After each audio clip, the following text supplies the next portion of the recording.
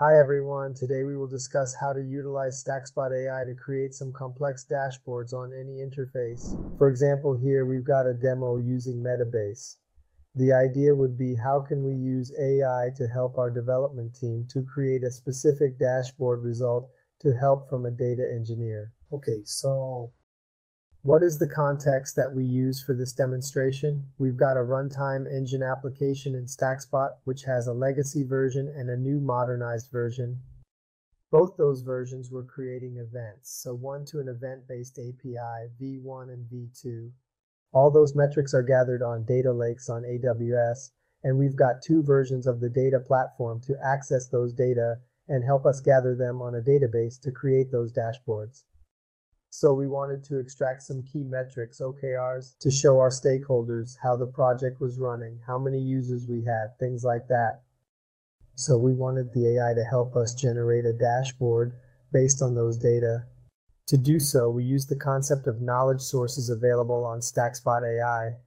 So the idea is to share a set of snippets and files that we give some context to the AI for it to use keywords and be able to understand what we will ask through the prompts and return us a contextualized answer. So for example, here are some knowledge sources we share with the AI. So some JSON of our data's event schemas. So task, events, run task event, deployment tag created. Some examples from the old and the new model of data, because the event bus vibe 1 and the event bus vibe 2 are different schema models. So some examples running SQL queries on the old model and some examples running the same SQL on the new model, sharing a set of returns. So all those data were specific to the runtime team and could be used as context for the AI. So how could we register those data with the platform? To do so, you would need to go on this StackSpot AI platform, access your workspace, and create a new knowledge sources model. In that case, I created a runtime events model, and I shared as much context as I could as a knowledge source using snippets. So as you can see here, I've got a bunch of snippets that have been generated. So some with data, some with SQL queries, some with just text explaining what each event represents, things like that. So based on those data, the AI, when I would interact with it through my IDE, through an extension, to be able to get access to this information and suggest answers based on this content. So for example, if I run some query here, runtime, run event, or the model, this would be inside the chain that will be used by StackSpot AI, and that will evaluate which documents, which snippets are more relevant regarding to those keywords. So here's an example of a query. As you can see, it returned 10 files with a score above 79%. So we've got a threshold you can configure with StackSpot AI. For example, to take into consideration only 5 with a score above a specific value. So in that case, we are using 75% if I'm not mistaken. So above 75%, the files are considered as valuable and could be used to bring some context to the question.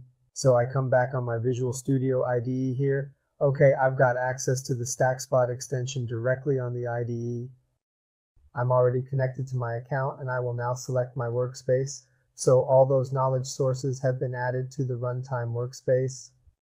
Now I can already interact with the prompt, so I will ask it to generate a complex SQL query.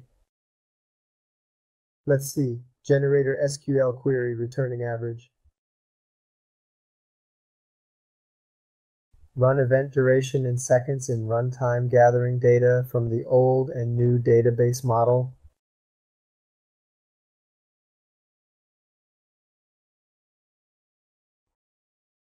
So here I'm asking something quite complex because the AI needs to understand, okay, I've got two different databases. I've got different run with different statuses, so I need to identify which run events are related by statuses. Then gather those data and compare them with all the data from the other database and bring me an average value of the duration of all those runs. So it's a query that may be over 30 or 40 lines if we follow the same model that it is generating here. So based on this, I will then return on Metabase and create a new SQL query directly on the dashboard.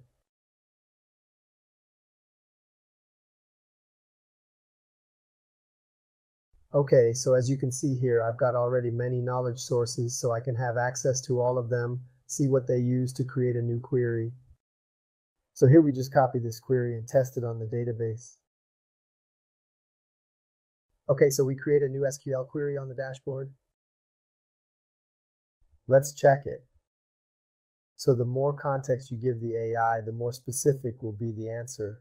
So here, with all the knowledge I already shared, the AI was able to create a query, gathering data from different databases, manipulating timestamp variables, checking some statuses, and returning the value I expected, which was the average duration of a running.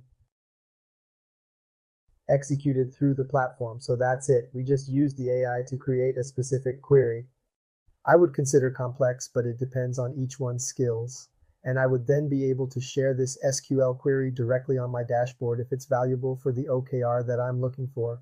So if you have any questions, feel free to comment the video or to look for the StackSpot team. Thank you. Bye-bye.